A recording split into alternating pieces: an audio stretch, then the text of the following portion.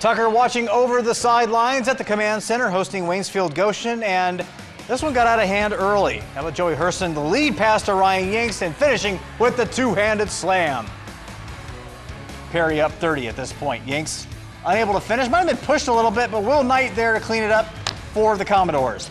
Then time winding down in the first half, cross-court pass, but Blake Barnes there to swat it out of the sky.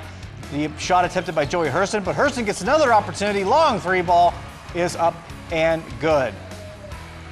Waynesfield-Goshen with some defense before the half. Barnes forcing the turnover. Spin move, hesitation, off the glass and in, but Perry leaving no doubt in this one. 85-39, the final in this one tonight.